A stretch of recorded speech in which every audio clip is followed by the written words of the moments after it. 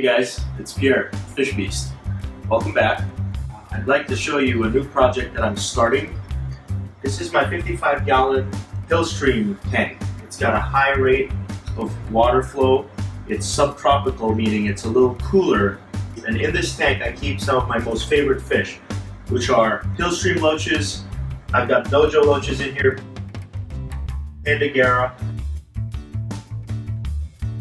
and I want to move them to a bigger aquarium. I've got a 75-gallon aquarium that I want to turn into a river tank.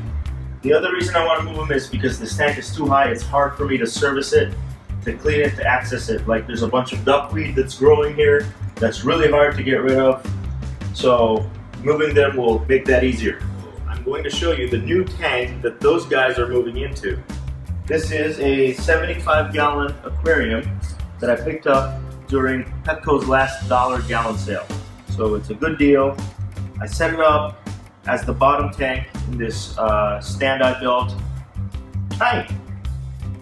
And the good thing about this stand is I made sure that I had a ton of room so that I could work in the tank if I needed to. Now, what I also want to do with this tank is make sure that it has a proper unidirectional flow system. The tank I have right now has kind of a half-baked system where I have a power head that's blasting water in one direction. I'm relying on the lift from a sponge filter on the other end to move that water across the top. However, in this aquarium, what I want to do is create a river manifold. So Jace has joined me here and we're going to show you the parts that you need, okay? And it involves taking 3/4 inch pipe and cutting it into the appropriate length. I use this PVC pipe cutter. It's pretty easy to use. I'll show you how it works. You just have to ratchet it down until it cuts the pipe and then you've got a pipe section. So using that and some measurements that I took from the new aquarium, I came up with some PVC pipe that I've cut to the appropriate length. And I'm going to put this together.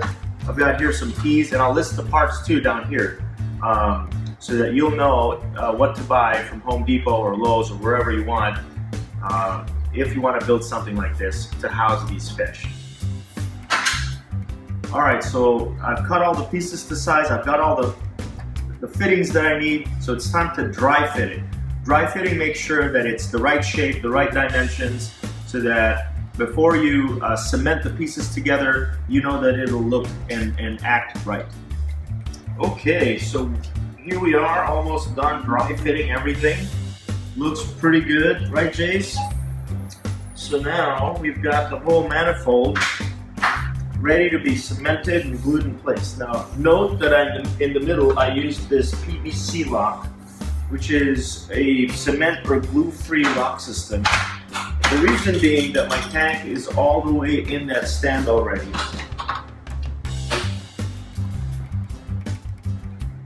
And I don't really want to take it out just to put this thing in. So that looks pretty good. There you go. That's your river manifold. The last thing I need to do is just put some risers on here.